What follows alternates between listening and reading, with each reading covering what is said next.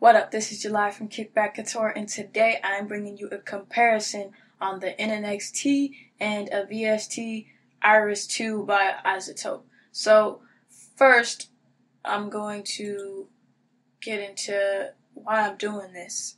So I'm doing this because when I program my 808s, people always ask me why I use Iris 2 or whether I use Iris 2 or the NNXT, and I'm going to tell you why I usually use Iris 2 and I only use the NNXT for the purposes of the video because Iris can be heavy on my CPU while running a video recorder. So I'm going to play the 808 in the NNXT and then I'm going to play the 808 in Iris 2.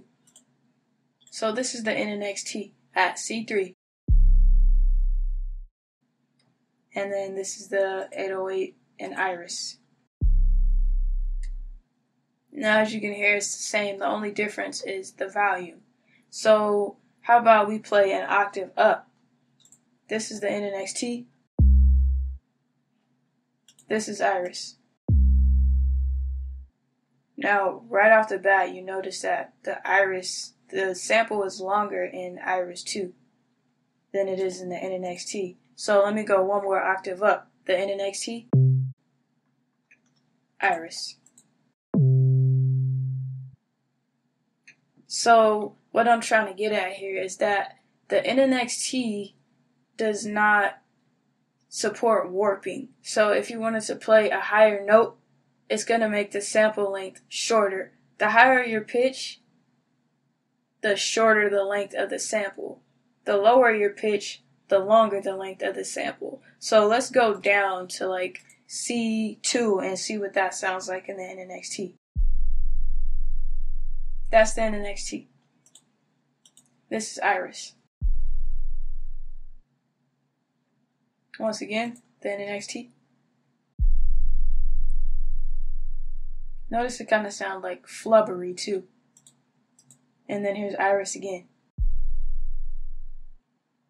Sounds great. Of course it's low, it's a sub note. You probably wouldn't normally go that low, but you get what I'm trying to say. Next, I want to talk about sliding. So I had a video on how to slide 808s, and it is 100% correct. What you do is you bring this key poly down, click on group mono, put it on legato, turn up the portamento. That way it cuts off. Actually, I'm playing Iris, so you heard the slide right there. But if you notice, if I go too high, the slide doesn't even last. So let's do the same thing in Iris and see what that sounds like.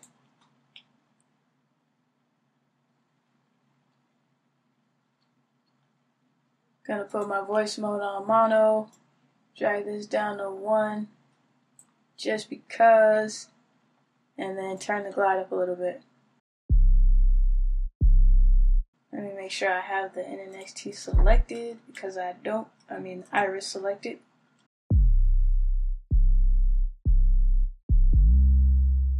See how that lasted?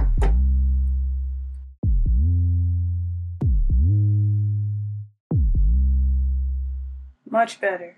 So hopefully with the new release of Reason 11 or whatever it may be, 10.5, we get a better NNXT, a whole overhaul, and it could do everything that we see in other DAWs like Ableton and FL Studio and so on. So thank you for watching, and if you like this video, give it a like, comment, subscribe, and let me know what you would like to see next.